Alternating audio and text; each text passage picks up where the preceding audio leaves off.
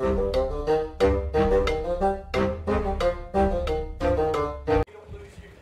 and welcome to the Critically Clueless. Today we're going to be reviewing / talking about a game called Tin Can.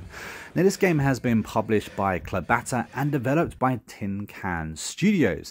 And within this game it sees you take on the role of a guy trying to survive inside a space pod. This is a simulator type of game and you have to understand and learn the different mechanics that are required for survival in space.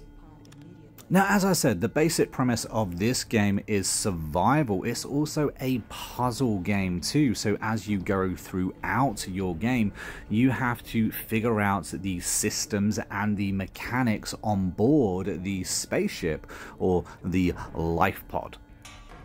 Now, I actually received an email from Paperback challenging me to survive for 20 minutes within this game. Unfortunately, I failed. So instead of doing that, I did manage to survive for a total of 10 minutes. I'm very proud of being able to do that. This is a tough game and there's a huge amount of systems to learn. It's actually surprisingly more complex than I originally gave it credit for. I kind of jumped into this game without doing any of the tutorial and died. And then I tried to do it again and I accidentally opened up the hatch to space and then I died. And this kind of repeated in a loop until I decided that, hey, I know what I need to do. I need to actually have a look at the tutorial in this game. Now, there are a few different tutorial missions, each one of them kind of explaining how different systems within your ship works, how to break down the different systems, which I really quite liked. This was voice acted as well, so it made it a little bit easier to kind of follow and understand what it was I was doing.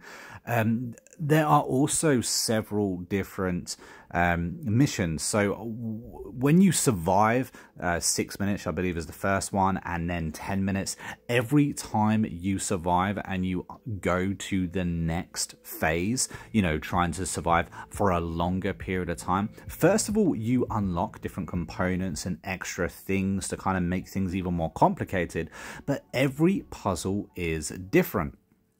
And on top of the 6 different puzzles or 6 different missions this game offers, you've also got scenario editor that you can unlock at the end too. And you've also got sandbox mode, where the only way you can actually fail and die is by you destroying the ship yourself.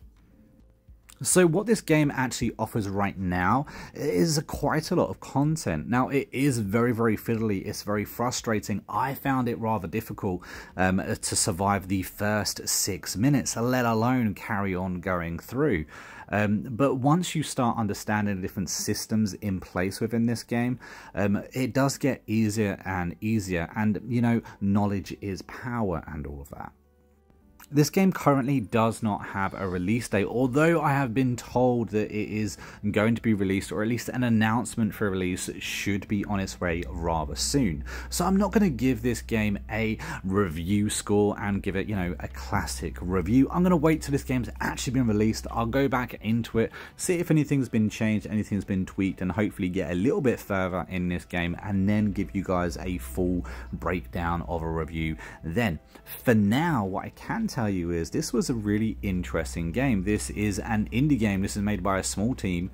I have found it frustrating what I have played, but at the same time I found it enjoyable. I think these type of games, definitely you need to be going in it, you know, with an open mind, understanding you do need to learn the different mechanics that this game has to offer for you to actually progress.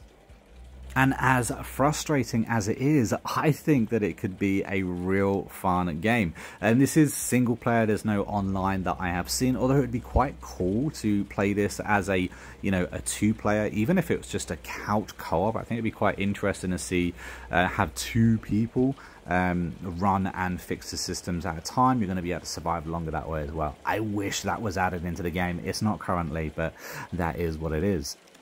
Now, I have actually been given several keys for this game as well once it is released, both on PlayStation and Xbox. So if you guys want to get your hands on this game and perhaps you don't want to spend the money for it, at the moment I do not have a price what this is going to be on release. But if you do want to get your hands on one of the giveaway keys, join my Discord. The link for that is down in the description. There you will find out all the details. All you have to do is be part of the Discord and of course show interest in the fact that you would like one of these keys. Tin Can is an interesting game. Like I said, it's not actually out for release just yet, but it is on the way very, very soon. And the game that I played worked very, very well. There was no issues, no dashboarding, no glitches, nothing at all. This game worked completely as intended, and for a game that just doesn't even have a release date right now, I wasn't expecting that, so I'm very glad that it did actually work. Now, as I said before, this game does have voice acting in it. The tutorials are all completely voice acted. So, you know, again, that's quite easier. As you play through the mission and end up being able to survive, there is a little bit of voice acting, but mainly my main gripe about this game is that it is very much just you in this pod. I kind of wish that your communication back with home base, back with the survival team, had more lines of dialogue and they kind of, you know, had a bit more impact in your game. I would like that, because otherwise it is very much just you in the pod. That's my one and only gripe. One of the things that I liked the most, however, was just how complex this game happened to be. It took me a while. One of the main things that you have to do is, right at the beginning of the game, you have to rush, get as many components in this pod as possible, because then you can break them down for components and help fix things within your ship. Well, I've been playing this game for a few hours, and it was literally on the last hour of playing the game, I realized that not only could I carry one item, but I could carry 2 items at a time. I mean, that kind of thing is just knowledge of the game, right? But it's small things like that and small little shortcuts that will help you play this game and complete the puzzles much faster than I probably did. Anyway, if you have watched to the very end of the review, a big thank you to you. Don't forget to comment red banana down below, just confuse all those people that didn't watch to the very end or that are new to the channel. And don't forget, guys, I have actually released a dystopian cyberpunk. That book is called 7 Broken and Bound, and it's completely free right now on Kindle Unlimited. The link for it is down in the description. And if you want to get your hands on a free code for either PlayStation or Xbox, you're gonna need to join the Discord, and once again that link is down in the description too. So if you fancy getting your hands on it, jump into the server, say hi and declare your interest.